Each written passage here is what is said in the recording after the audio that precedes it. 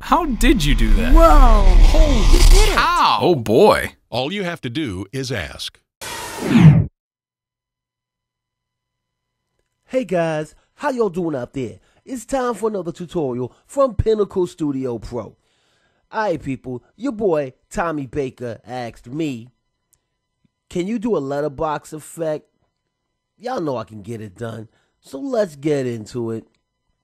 I'm going to show you how to do a letterbox with a video clip and with a JPEG photo. So this one is a JPEG photo of a tumbler, you know, seen on a little movie with the guy, the baddie, the guy with bats and the belfry and all of that.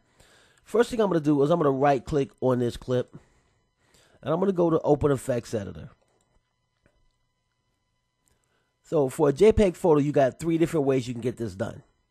All right, first way, you go to 2D, 3D,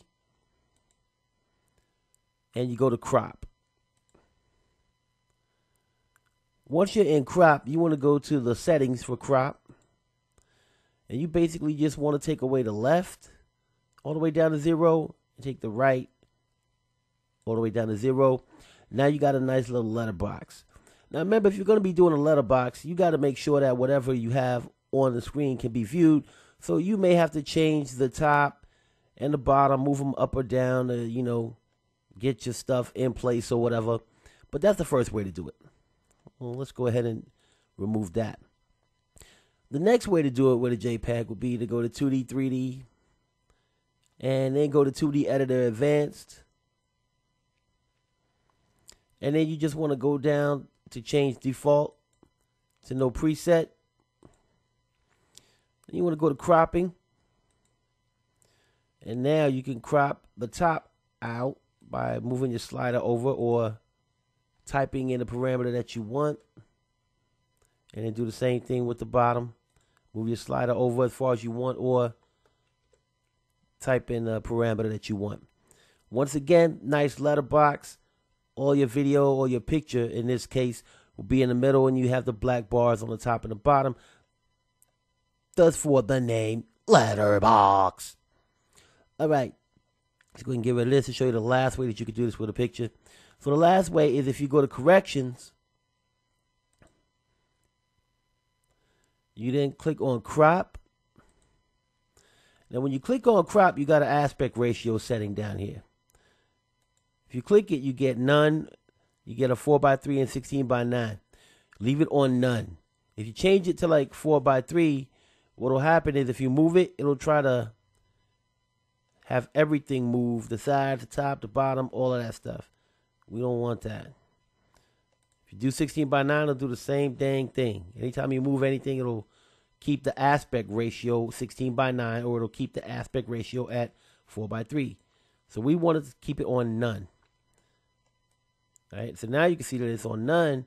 I can move each piece independently, each side, top and bottom independently. So now what I can do, since I have the aspect ratio set to none, is I can go ahead and just move the bottom up as much as I want and move the top down as much as I want. And now I'm good. If I click OK, boom, letterbox. So now we got a letterbox on a JPEG. But you ask, how can we do this with a video? The same freaking way, people. It's just basically the same. The only thing that's different is that you cannot use the corrections function. So if I go to this video, I have a video with background and just some circuits and high-tech joints going on here. You know, get you a little wobbly in the head. If I right-click on this, go to Open Effects Editor, I can go to 2D, 3D, Go to crop like I did the first time around. Go to my settings. Take out the left and take out the right. Boom. Good to go. Same thing. I can go ahead and go to 2D, 3D. And I can do 2D Editor Advanced. Change it from default to no preset. Go to cropping. And then do the top. And then do the bottom.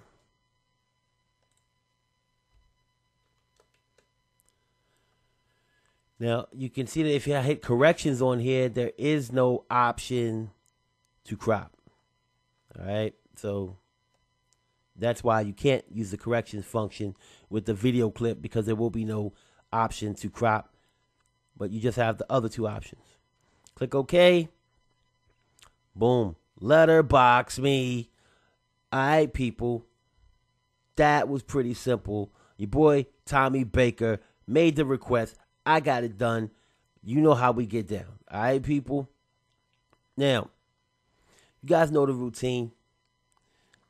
The thumb, the one that's pointed in the upward direction, click it, like it, live it, love it, hug it. Show the thumb some love, people. Comments. You know I love comments, all right? Leave me a comment. I will get back to you, all right? If you have a question, need some help, I'll try to help you out as well. If I can't help you, I'll point you in the right direction and get you the help you deserve. And last, but definitely not least, don't you ever forget to subscribe.